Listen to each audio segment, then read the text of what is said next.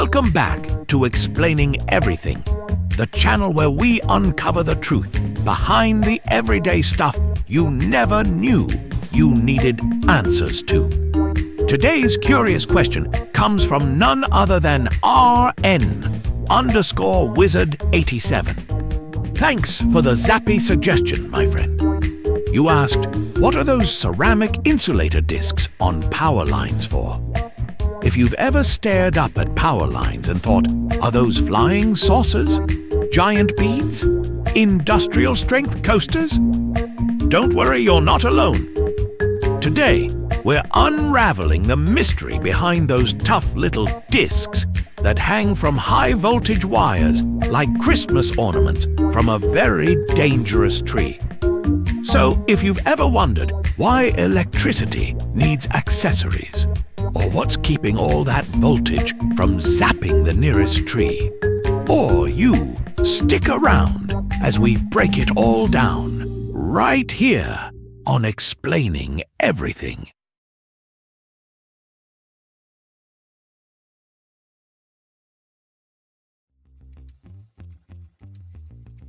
You've seen them. Big stacks of disc-shaped ceramic plates just hanging around on power lines like wind chimes for giants.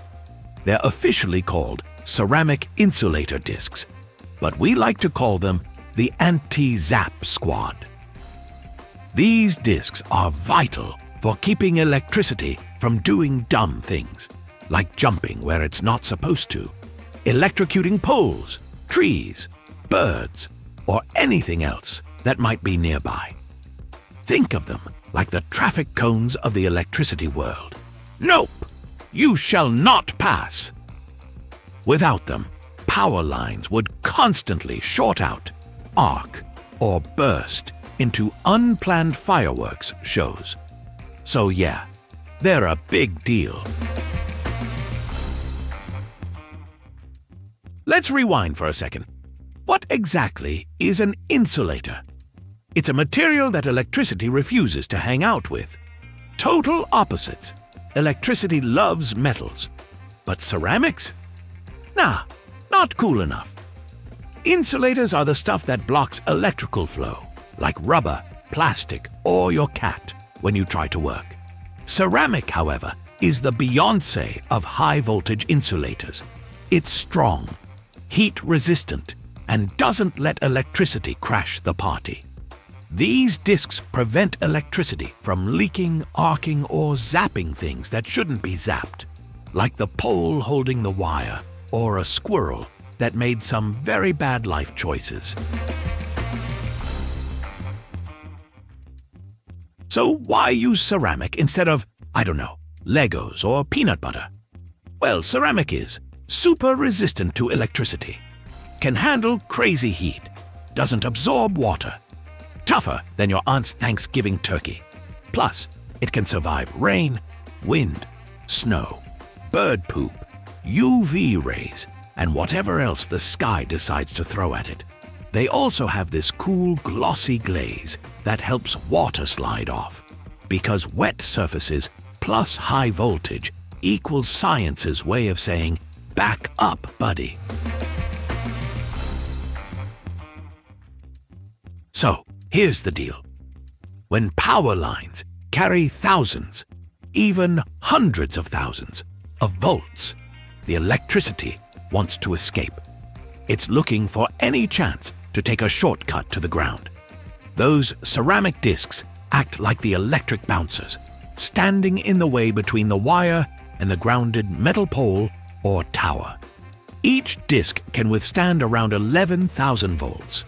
So if a power line is carrying, say, 66,000 volts, you'll typically see 6 ceramic discs stacked together, like voltage Legos or electric pancakes. More voltage equals more discs. Stack 'em up, baby. What if one of the discs cracks, you ask? Well, then things get spicy. A cracked disc means part of the insulation is compromised and electricity could start misbehaving, arcing, shorting, or melting stuff. Not ideal. Thankfully, these insulator strings are built with redundancy. If one fails, the rest can usually hold the fort. But power companies still inspect them regularly, sometimes with binoculars, sometimes with drones, and sometimes with helicopters. That's right. Someone out there gets paid to fly a helicopter and stare at ceramic frisbees. Dream job. But why do they look like stacked donuts? Great observation.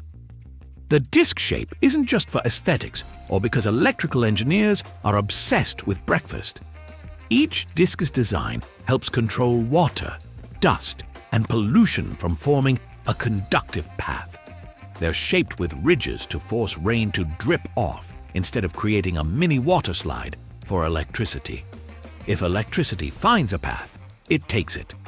These discs are designed to say, "Nope, not today." While ceramic is the OG, some modern power lines now use glass insulators.